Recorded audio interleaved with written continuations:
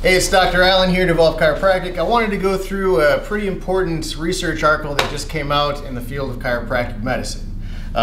Basically, the study that was done showed relationships between forward head posture and lumbopelvic sagittal alignment in older adults with chronic lower back pain.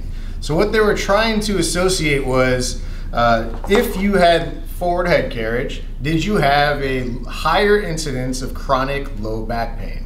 And what they found out was, yes, you do. So why is that, and why is that important, and what were they trying to achieve with this study? So very commonly what we see in our office is a presentation of posture, a distortion of posture where the head starts to drift forward within the sagittal alignment. So what they're looking at is your C2 vertebra and how it stacks on top of your sacrum, which is the base of your spine down here.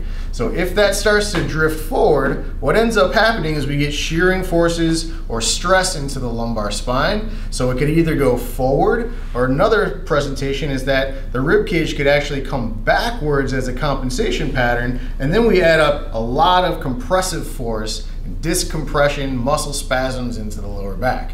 So the cool thing about this is if you have lower back pain and you're only focusing on the lower back itself, the results you're going to achieve are going to be pretty minimal.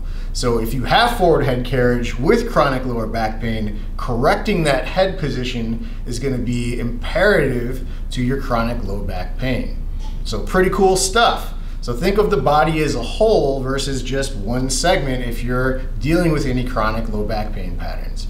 So if you've never been checked out by a chiropractor, you've never been evaluated with x-rays or seen posture pictures, you could reach out to an Evolve clinic near you. We'd be glad to help you out. If you have any questions, reach me here at the office. Be glad to help you. Be safe, have fun, get at it. Hope to see you soon.